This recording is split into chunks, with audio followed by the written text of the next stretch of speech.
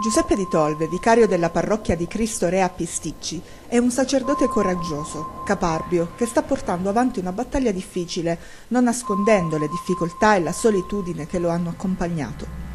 Questa battaglia si chiama consapevolezza e le armi utilizzate, se possono essere definite così, sono la richiesta di partecipazione delle comunità e una ricerca che Don Giuseppe ha fatto e continua a fare grazie alla collaborazione di tanti cittadini e che, si spera, possa coinvolgere davvero tutti, a Pisticci e nella Basilicata.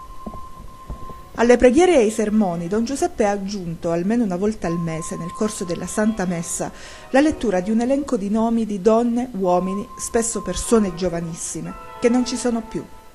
Sono le vittime delle malattie tumorali.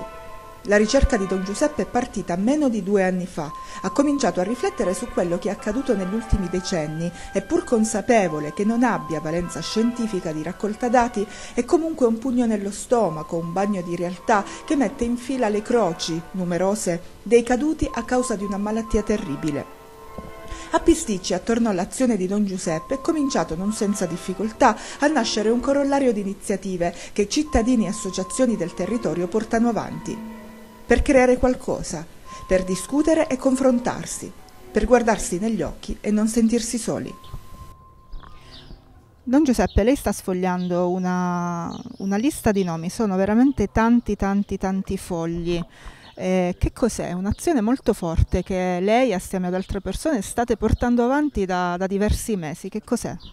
Allora, da 1 anno e 7 mesi stiamo facendo un censimento a livello territoriale che comprende il territorio di Pisticci, e io definisco vittime del cancro, di queste persone che oramai non ci sono più, ed è importante per me fare memoria di chi ormai ci ha lasciato tanti anni fa, ma anche alcuni mesi fa.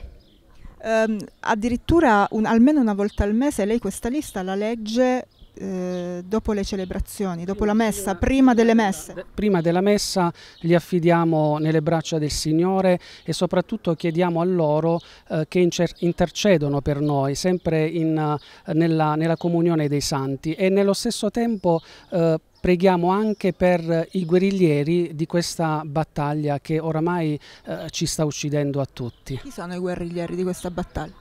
Sono giovani, sono persone anche adulte di 60 anni, 55 anni, ma la cosa che più a me mi fa rabbrividire sono i ragazzi. Non ultimo, un ragazzo di alcuni giorni fa gli è stato, diagnosticato un tumore aggressivo al cervello di soli 14 anni.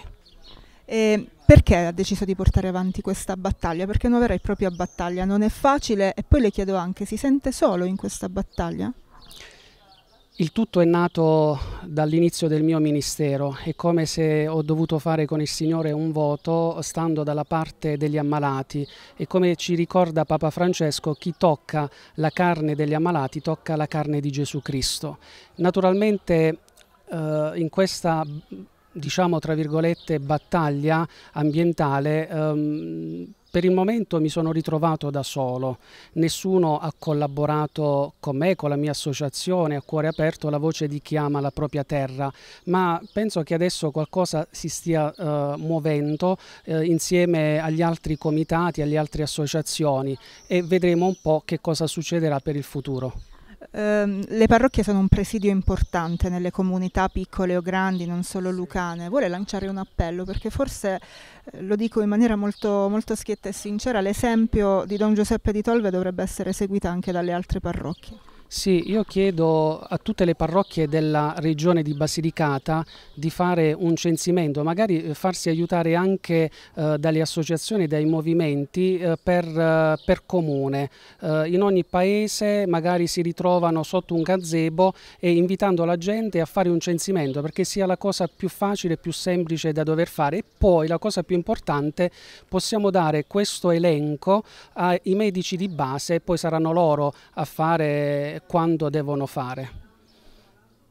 Una lista lunghissima di nomi, però ad un certo punto voi avete deciso anche di realizzare un grafico per far vedere così ad occhio l'incidenza, il livello, come è aumentata questo fenomeno, no? Che cosa rappresenta questo grafico? Questo grafico rappresenta appunto l'incidenza, l'aumento delle morti, in poche parole. Io ho incrociato i dati e ne è venuto fuori appunto questo incremento quasi esponenziale delle date delle morti, in cui per ogni 10 anni c'è un aumento, direi quasi esponenziale, dei casi di morte, fino ad arrivare agli ultimi 8 anni, insomma fino alla fine del 2017 ci sono 137 morti. E questo è un dato importante, perché si parte da 8, 35, insomma vuol dire che la situazione si evolve in maniera molto negativa. E niente, poi anche facendo un altro grafico, qui la tipologia del tessuto che viene colpito, insomma si evidenzia appunto apparato respiratorio, intestinale, gastrointestinale e apparato urinario, insomma quello che noi mangiamo e beviamo e respiriamo. Ed è una cosa non fatta, cioè una cosa fatta da noi, non c'è l'Istat, non c'è niente in mezzo, è una cosa che è nata per caso e noi abbiamo voluto vedere per caso cosa succedeva se incrociavamo i dati. Incrociando i dati, insomma, c'è stata questa sorpresa e in effetti è un lavoro che potrebbe servire ad altra gente, a professionisti per poter partire, insomma, e fare qualcosa di utile veramente. Su 350 morti, e quindi che io definisco vittime di cancro, sono 350 dagli anni 70 ad oggi. Quindi ho cercato di fare un censimento solamente nel territorio di Pisticci. Tant'è vero che volevo fare anche un censimento a livello regionale, dove ho inviato questo programma a tutte e 6 le diocesi, ma non mi è stato dato una risposta. Però adesso vedremo come faremo su questa cosa qua. Intanto partiamo dal nostro territorio e facendo anche